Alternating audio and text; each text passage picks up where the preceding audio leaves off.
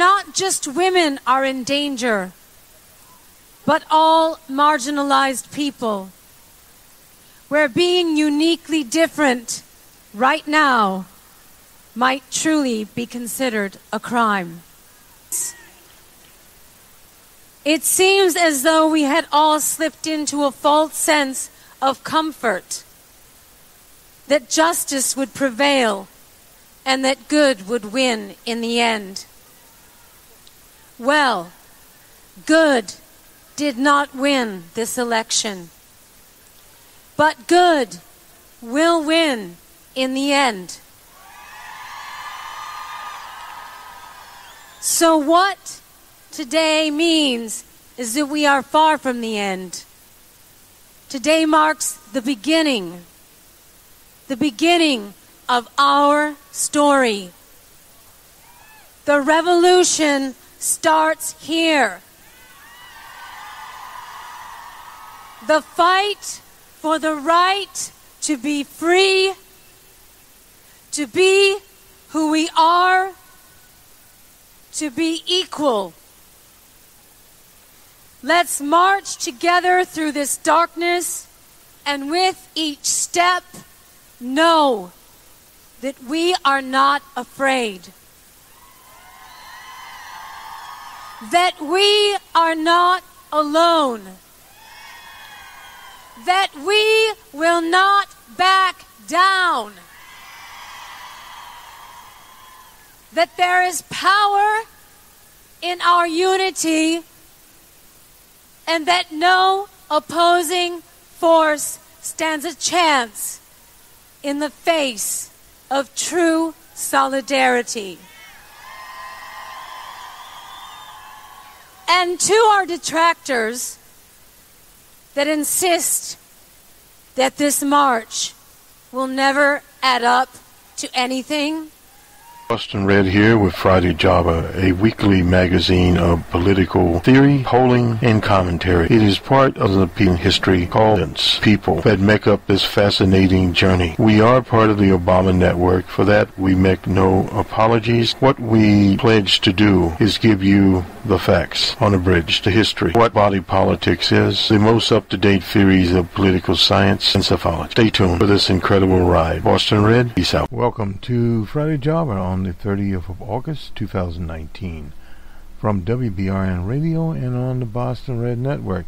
This is our last program for the month of August. It seems like we just started summer as we start to wind down here, the start of the new campaign season, so to speak, although we're in 2019.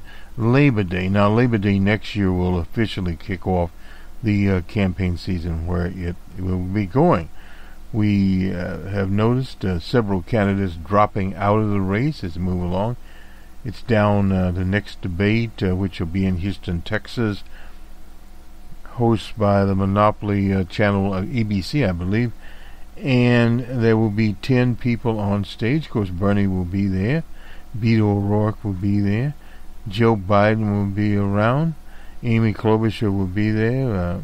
Senator Booker of New Jersey will be on the stage, and several others to round out the 10.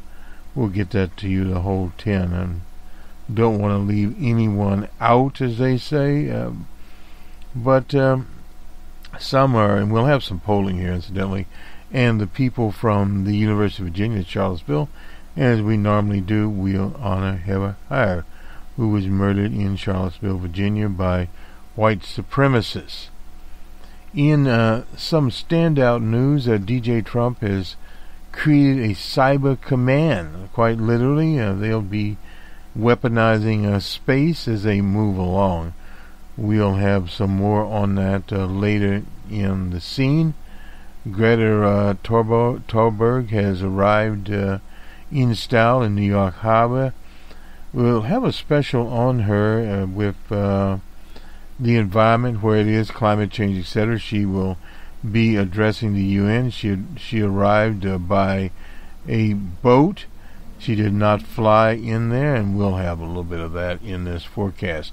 Well, let's first go to the Rolling Stone magazine. An interesting article here on Bernie Sanders, the Washington Post. The headline here, this is by Tim Dickerson on the 29th of August. The Washington Post, latest fact checker, Bernie Sanders is really something. Why did the newspaper's fact checker call Bernie's accurate claims about medical bankruptcies mostly false? Let's see this. I haven't delved into this yet, but we'll see. Medical debt, and I don't think anyone disagrees on this, is a major driver of personal bankruptcies. This is a fact that Bernie Sanders highlights on his stump speeches and in support of his proposal for Medicare for all. Sanders, who is more fond of statistics than stories, drives home the point with big numbers. 500,000 people go bankrupt every year because they can't pay their outrageous medical bills. We've seen outrageous medical bills coming, he said on TV recently, repeating the same point. 500,000 Americans go bankrupt because they cannot pay their medical bills. They didn't go to Vegas and blow their money in a casino. Their crime was they got sick. It's a barbaric system, and I'm going to destroy. And I am going to destroy your family's finance because of because of a cancer. The Washington Post political fact checker department, the aim is aimable to hold candidates accountable and call them out when they are playing fast and loose with the so-called truth. Now that gets to be dicey in itself. One person's truth is another one's falsity. Is it objective or not? But as the Post recent Checkup Sanders medical bankruptcy stat underscores, the newspaper pursuit of facts can at times go off the rail.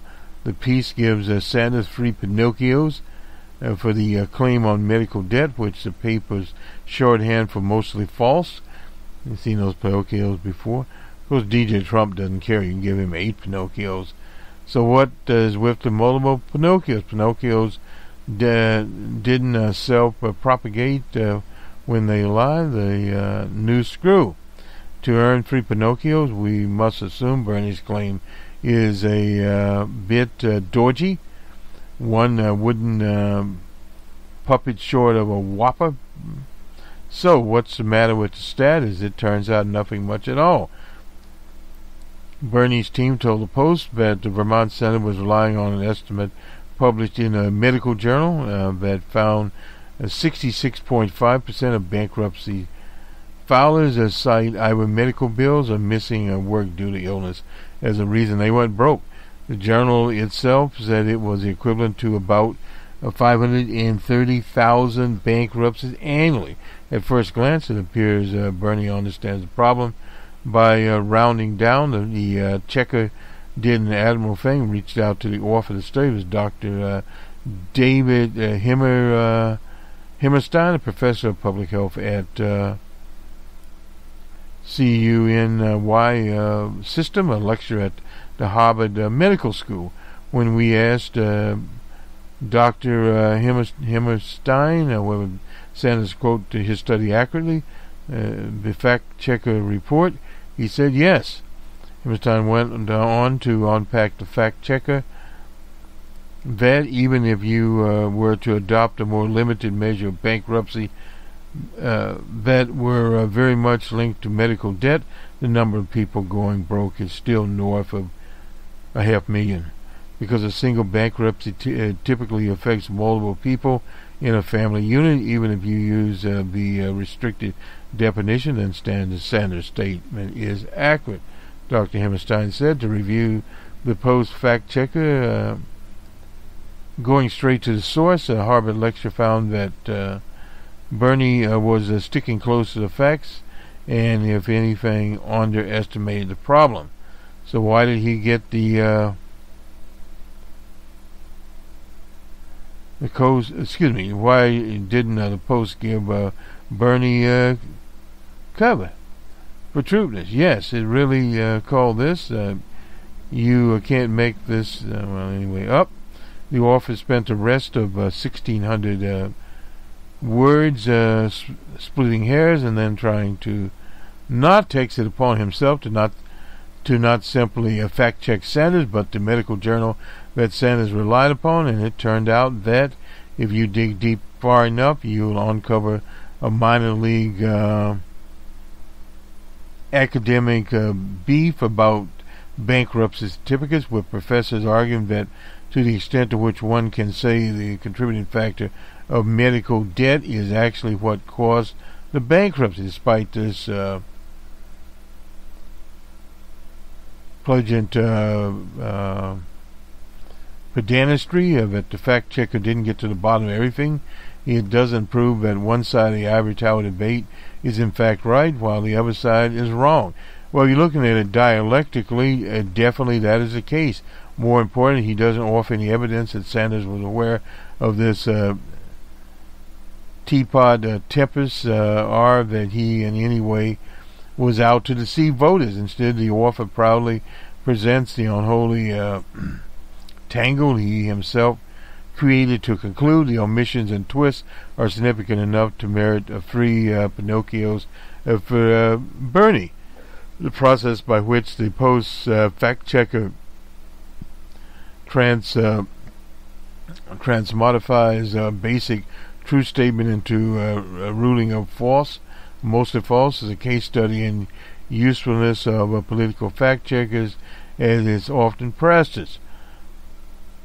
Subjecting political speech to this kind of nitpicking is folly, yeah, no doubt. The entire nature of the political enterprise is looser than that. Politicians speak to a broad, systematic problem. If they are sharp and persuasive, they have statistics at hand. If the staff is any good, these statistics have reputable studies to back them up. By any means, and measure what Sanders said is accurate for the purpose of the project. If citing a study accurately enough to satisfy its author is still getting mostly false, it's hard to know what could possibly pass muster. In reality, translating any academic study into mass market speech necessarily requires getting out of the weeds and making simplifications and discarding the footnote caveats. To dole out Pinocchios for a good faith effort is to translate public health into a swamp speech is journalistically obtruse. Petty-fogging a brand of fact checkers is also ironic, precisely because the editors and writers commit the same abstractions politicians do, including the Post, and including this very piece. The headline for the fact checker, Sanders' flawed statistics of 500,000 bankruptcies a year, is an even-handed representation of a wrong-headed analysis, but the display copy at the top the browser sands off the edge and simplifies the story and becomes even more declared Bernie Sanders' false claims on 500,000 bankruptcies. If that's accurate by the Post's own test, it appears to represent some sharing of facts, selective telling of truth, some omissions and exaggerations. We have to give it one fact check update. This now appears to be an actual problem with the fact checker itself. The Post author claimed that Hammerstein's journal article had not been peer reviewed. In a letter by Hammerstein, tweeted by a senior Sanders advisor, the doctor said that's not true. Writing your false claim has besmirched my reputation as a scholar. The Washington Post, the Bernie study cited 500,000 medical bankruptcies was not peer reviewed. Study offered your Washington Post fact checker's article falsely claimed that my article in the American Journal of Public Health had not undergone peer review. Demand retraction.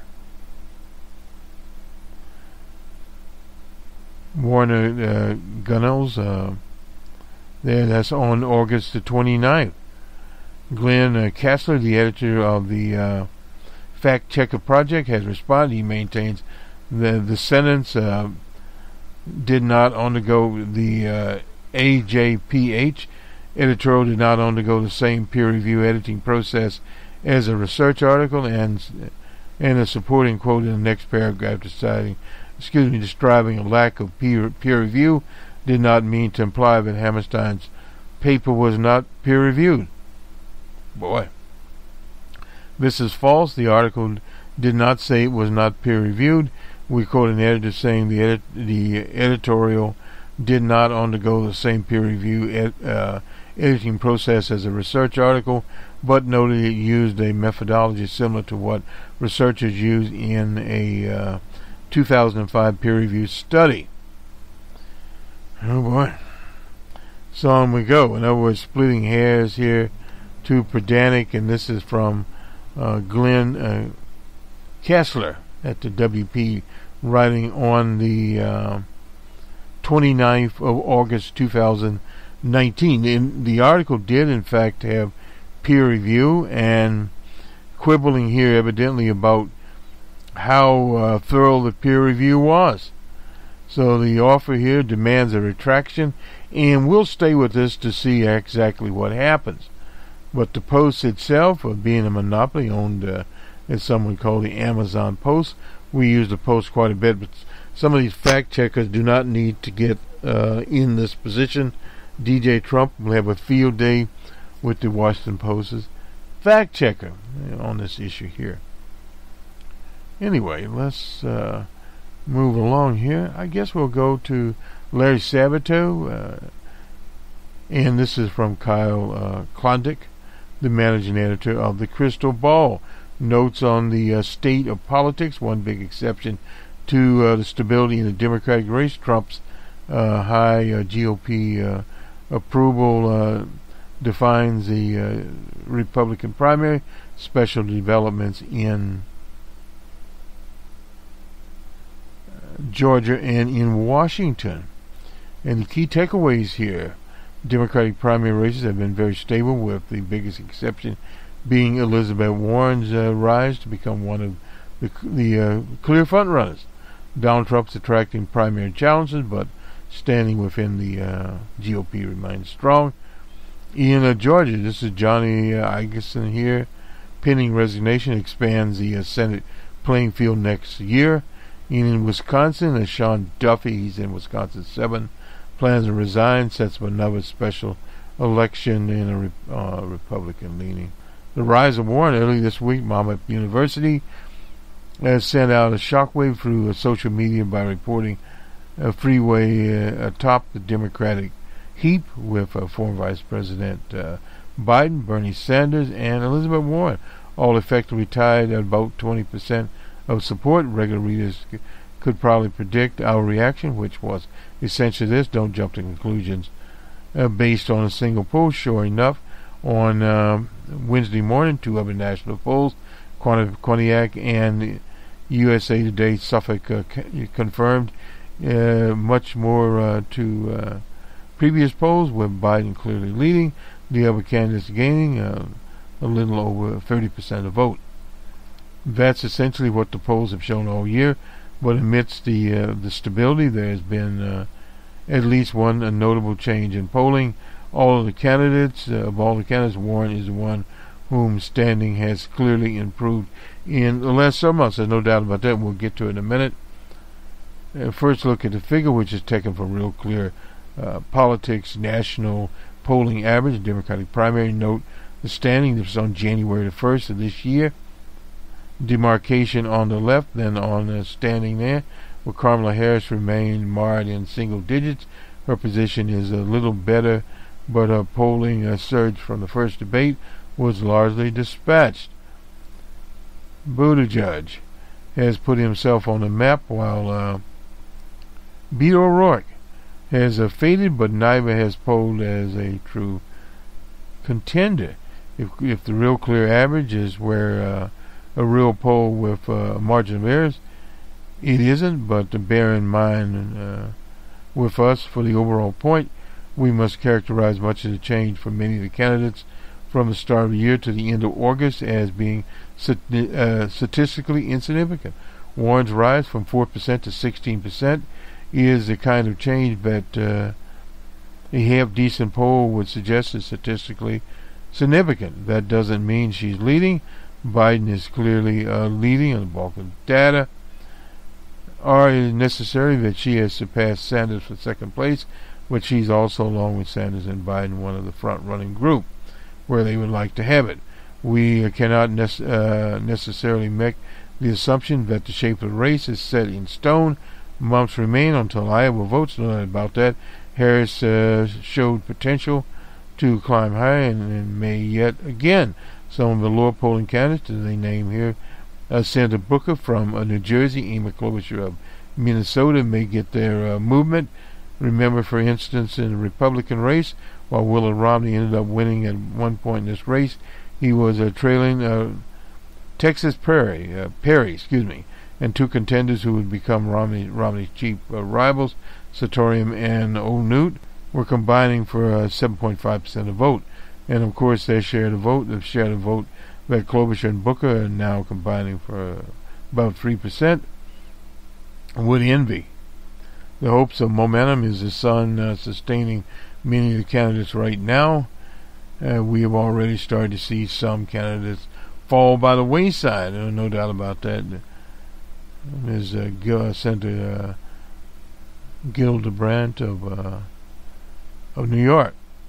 Wednesday's round of polling apparently means that only 10 candidates qualify for the next debate. That is on September the 12th in Houston, Texas. Warren has perhaps benefited from not sharing a stage yet with Biden and Harris, with her candidacy rising in the polls. The Trump primary. To show how strong DJ Trump remains in the Republican Party, consider a recent Associated Press Center for Public Affairs poll showed Trump's approval rating amongst Americans just 39%, his disapproval at 62%. This is like the Mama poll citing above, feeling like an outliner. Trump's approval rating is usually in the low 40s. His disapproval is in the low 50s.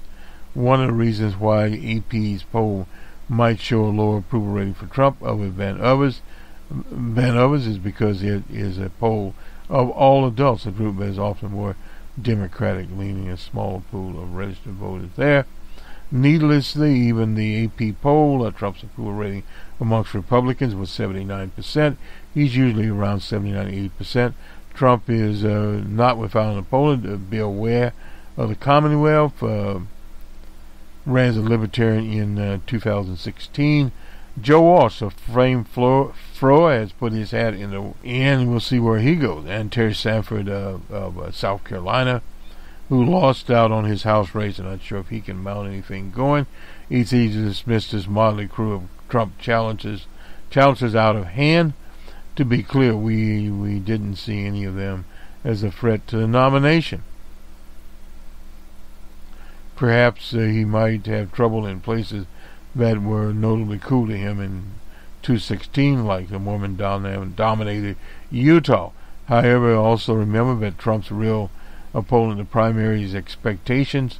We know that earlier this year, based on history, incumbent in Trump's position in his own party should probably win 2/3 or more of the vote. New Hampshire, if he's consistent, he runs ahead of his share in New Hampshire. That could be interesting right there. The Senate map expands in Florida, where Stacey Abrams is the headline should be here. Johnny Higginson is resigning at the end of the year. Health reasons there. Means Georgia will have 2 Senate elections next November, raising the stake there. The state is more Republican than the nation, but is becoming more competitive, no doubt about that. Initial ratings of the Senate race, a special election leans Republican, which matches the ratings of the state's other Senate seat. David Perdue is running for re-election, and the state's presidential race ratings, the two interrelated trends combine to the reasoning of these ratings. First is that the President and Senate votings are coming more and more into alignment. The second is when the state holds 2 Senate elections at a time, it's very common for the same party to win both races, no doubt about that. The last time a state held a double re-election operation was Strom Thurmond, while backing Ernest Fritz Hollings, Democrat in the special. They included 2 concurrent Senate elections held Last year, Democrats swept both races. That was in Minnesota. And in Mississippi, there was a race between the Klan type, Cindy Hyde Smith, and Mike Epps. And they had a jungle primary going in Mississippi. All candidates ran towards the same ballot, and the top two finishers advanced to the runoff. Mississippi's example is instructive because it appears that this will also be a format for the special election in Georgia. Brian Kemp will appoint a temporary senator to fill Isaacson's resignation, and there will be a election to fill the remaining 2 years of the unexpired term. That'll be in 2020. The election will feature an all-party primary, a post-election runoff, probably an event no one gets to 50%, just like in Arizona, which is holding a special Senate election next year. This seat will be back on the ballot in 2022. Will Kemp pick a placeholder? There's a big question there. There's a lot of ambitious Republicans in Georgia.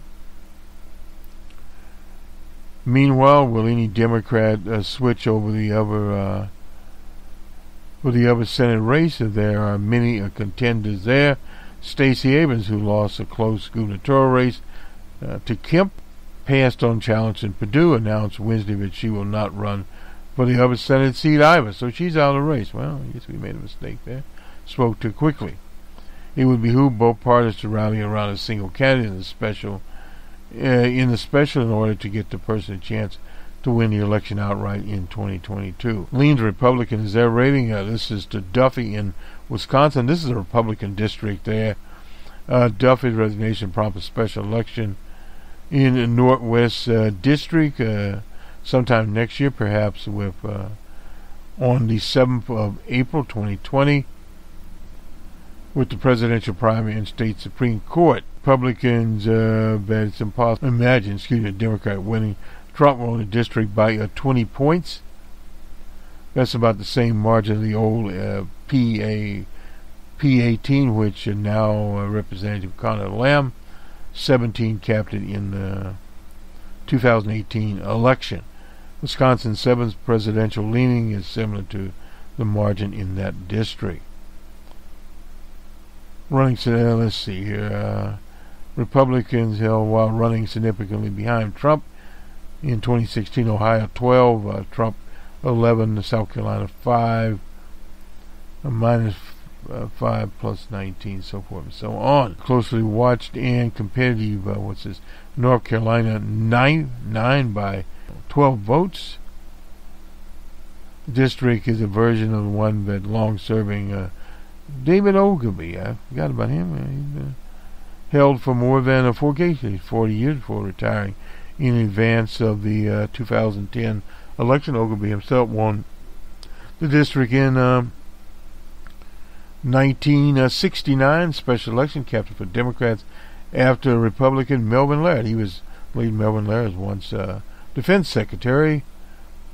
Dotted with small towns, overwhelmingly European, below the national average in four-year college, has been trending away from the Democrats, especially with Trump leading the GOP. As recent as 2018, Barack Obama carried almost every county in that decade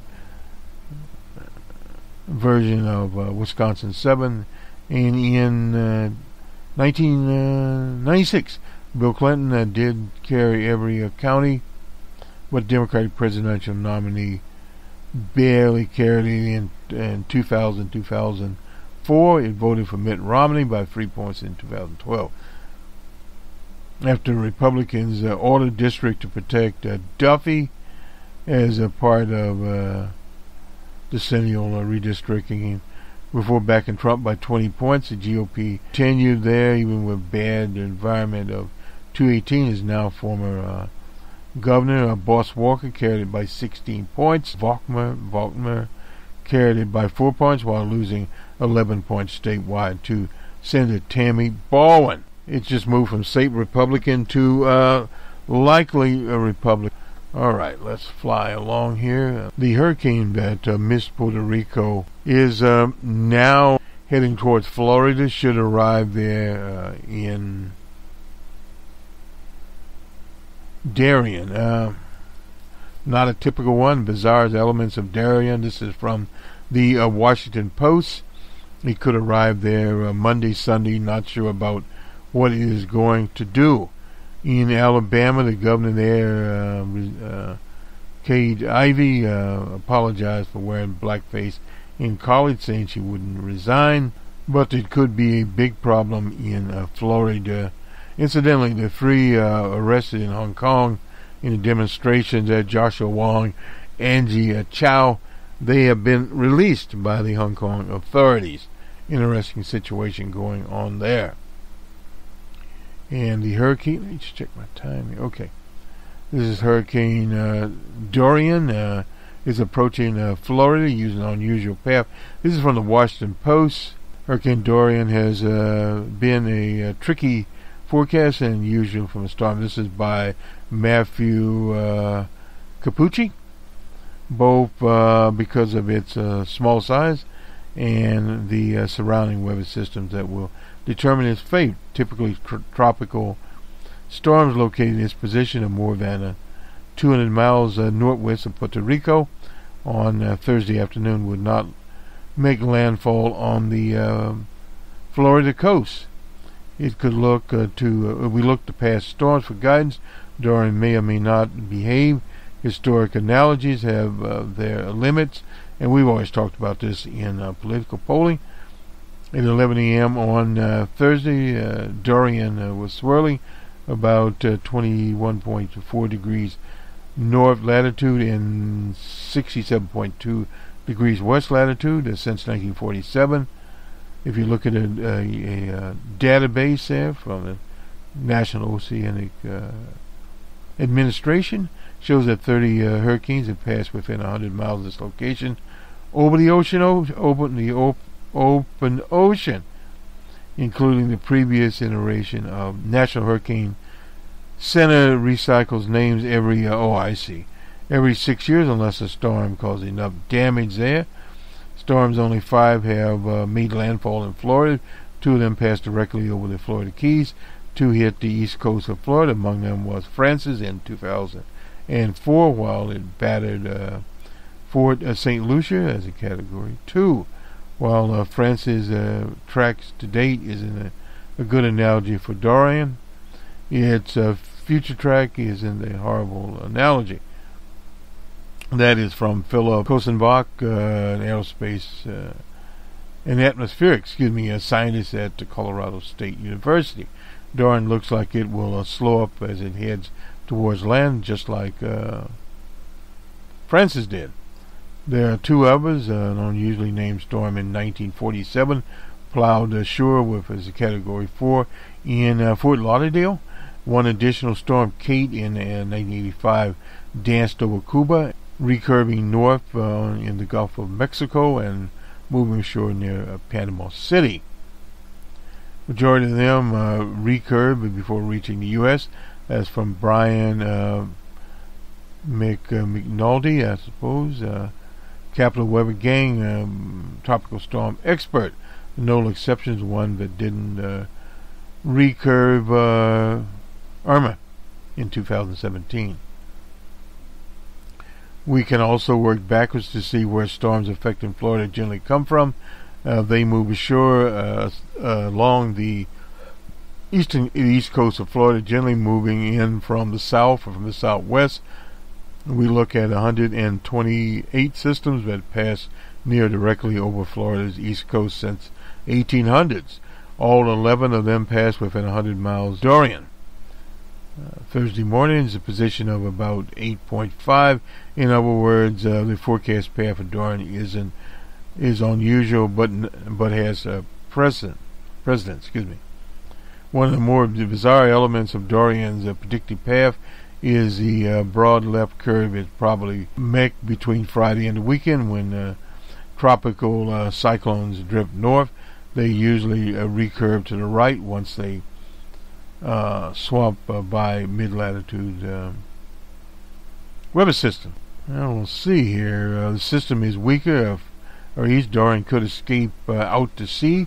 But if it's strong, as forecast right now, then the storm could surpass, preventing it maneuvering north and instead plow into Florida. So the big guess is here. The Hurricane Center is forecasting Dorian to be a Category 4. Watch out and greater at landfall sometimes on Monday into Tuesday on the east shore of the Sunshine State. That is Florida. Roughly 18 are major Category 3 plus hurricanes to make landfall on the east coast of Florida were available in the database. Only one came ashore in the north part of Florida. Atlantic coast, nearly all of them, 16 in fact, hit south of St. Lucia, Port St. Lucia. If the let me get this right. The weather models and the National Hurricane Center are correct in their forecast. A major hurricane making landfall on Florida's east coast could be in rare company. This is especially true if the storm makes landfall north of the Space Coast. However, there's a remote chance Dorian's center remaining offshore entirely, just skirting the coast before it swamps north. Matthew Capucci is a meteorologist for Capital. The Weber Gang earned his BA in atmospheric science from Harvard. That's interesting. In 2019, has contributed to the Washington Post since he was 18. So he's new at. So the question is, we don't know where it'll end up with him. We'll save Greta Thunberg here. We've already hit her, and see if we can get the polling. This is from a real Clear Politics. Okay, this is on Wednesday, the 28th of August, from Kuniak Polling. Hope I'm pronouncing it right. They have Joe Lunchbox Biden up by 13. He's at 32. Bernie Harris at 15. Elizabeth Warren at 19. Harris at 7. Buttigieg at 5. Mr. Yang at 3. Booker at 1. And Gillibrand's gone. Anyway, Beto at 1. So forth and so on. Klobuchar. This is a national poll here. And we also have another national poll from Suffolk. Has Biden up by 18. Bernie has 12. Elizabeth Warren has 14. Harris is in single digits. Buttigieg there at 6. And Senator Booker is at. Anyway, another national poll. This is from YouGov, The Economist. As it's a tighter race here. Has Joe Lunchbox Biden by 4. He's at 25. Bernie at 14. And has Elizabeth Warren at 12. Harris at 8. Buttigieg at 5. Booker at 2. Klobuchar at 1. Now let's do some matchups. General election. Now this is Koniak also. Joe Lunchbox Biden is up 16 over DJ Trump. Bernie Sanders is up 14 over DJ Trump. 53 to 39 for DJ. Elizabeth Warren, she's up by 12 over DJ Trump. 52 to 40. Kamala Harris is up by 11 over DJ Trump. And Buttigieg is up by 9. And we go to Michigan here. This is the EPIC poll. Has Biden up by 10 over DJ Trump, 51 to 41. Bernie Sanders up by 4, 48 to 44 in the state of Michigan. And Elizabeth Warren's up by 6, a little bit better there. And Harris by 3 over DJ Trump. And if we look at this, I don't know if we've given this one before or not. This is on Wednesday. This is Emerson. Had Biden up by 7. He's at 31. Bernie Sanders at 24. A turnabout. Emerson, incidentally, is out of Boston. Elizabeth Warren at 15. Harris at 10. Buttigieg at 3. Mr. Yang at 4.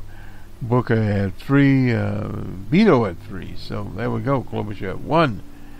And I think we've given this before. Politico, Morning Consult had him up by, this is Joe Biden up by 3. And he has Sanders by at 20, so it's 13. Elizabeth Warren at 15. So these polls vary a little bit from the 27 on as to where they are going. And this is in the state of Michigan here. I think we went over USA Today's poll. This is Suffolk poll. Americans dread is the headline here. the 2020 election. Biden maintains his lead, what lead there is. And this is Santa Silly. On the 28th of August, basically. It pretty much says the same thing here. If the candidates their support lose, nearly 4 in 10 if the candidates support lose, this is interesting here, 4 in 10 say they would have little or no confidence in the election that had been conducted in a fair and square way, setting up what could be a debate over legitimacy of the next president. Those expressing doubts cross partisan lines, 30% of the Republicans, 45% of the Democrats. All identified different threats to the election process. In the crowded Democratic contest of Joe Lunchbox Biden retains a wide lead at 32%, up 2 percentage points from the June poll. Elizabeth Warren, the Commonwealth, moved up 4 points to second place at 14. Bernie Sanders dropped 3, now in third place at 12. So this is what we see here. And this is a competence rate here. If your candidate lost, very competent. Looks like 9%, somewhat competent, 18%, not very competent, 20%, 21%. Oh, I see it, the color coding. 21% somewhat competent, very competent at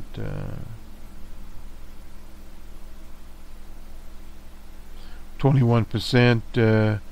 32% not very confident. So this is kind of this poll says a lot about the system here. Elizabeth Warren rises. These early primaries in Iowa, New Hampshire, and Nevada, and South Carolina. Now this is from David Pelagosis.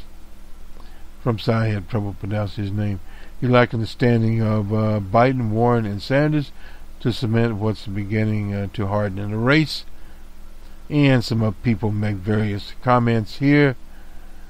The 2%ers, Sandra Booker and Beto O'Rourke. Now there's a talk about what's going to happen to Buttigieg here. The next debate could make or break him. Very difficult to say there. And Democratic voters surveyed include, Bullock's disappeared, and de Blasio, the mayor of New York, Danley is gone, Kristen Gillibrand is gone, Amy Klobuchar is still around. Characters have, as they say, disappeared into the abyss. Amongst Republicans, over 90% support DJ Trump, 5% support Bill Ware, and of course Joe Walsh has jumped into the situation. Over half of those surveyed, 53%, say they would be very somewhat confident the election had been conducted. Said they would be very somewhat confident that the election had been conducted fairly if their candidate leaves. 33% said they would not be very confident, and that's where that poll left off there. Let me go do the sports. I'll do some of college here, see what we got. And this is, wait a minute here. Actually, this is way back here, August 24th. Florida and the University of Miami, Florida was 24. Now we go into Thursday, Clemson 52-14 over Georgia Tech. And then we had Texas State and Texas 41-7. And Utah 30, BYU 12. Florida A&M was shut out by UCF. And games coming up today: Florida Atlantic at Ohio State, Northern Iowa at Iowa State, and they're ranked 21, I guess. South Alabama at 24, Nebraska, the Big Red Machine, and Eastern Washington at Washington, and then Seattle, 13th, they are ranked. And number 2, Bama at Duke at Bama, actually. Idaho will be at 15, ranked Penn State. Northwestern will be at Stanford. Syracuse at Liberty, they're ranked 22. That's the evening game. Georgia, number 3, will be at Vandy. Georgia Southern at number 6, LSU. Middle Tennessee at number 7, Michigan. The Oregon Ducks at Auburn, they're rated 11.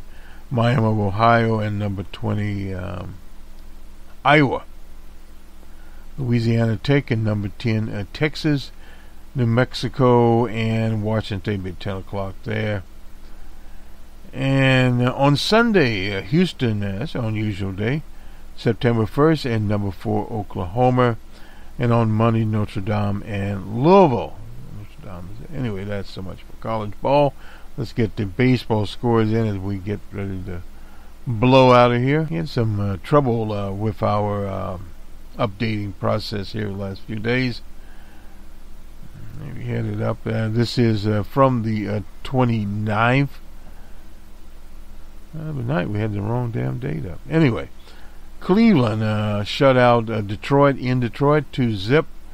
The Athletics 9-8 in Kansas City over Kansas City. The Twins 10-5 on the south side of Chicago over the White Sox. The Rays outlast the Astros in Houston 9-8. The Cubbies 4-1 in New York over the Mets. And in 12, the Marlins outlasted the Reds in Florida 4-3. I probably won't be playing the baseball there this weekend. The Mariners are 5-3 over lackluster Texas, and the Pirates 11-8 over the Rockies in Denver. The Dodgers lost to the D-backs in Arizona 11-5, and finally the Padres in San Francisco 5-3 there. Padres had 8 hits, no errors, and Frisco 8 hits and no errors also. So there we go. That does it for sports. That will do it for us. We'll see you on the week that was. On our political side, Boston Red. Everyone, a good weekend. This is Boston Red from the Jerry Pippin broadcast booth. And we'll have some special programming on Labor Day. That should be on Sunday. We're getting something together there. We'll have an environmental program. It probably will be next week. I'm not sure about that. We'll feature Greta Thunberg, I think is her name. Anyway, she arrived in New York Harbor on the special ship. And we'll have the Monday morning quarterback on Monday.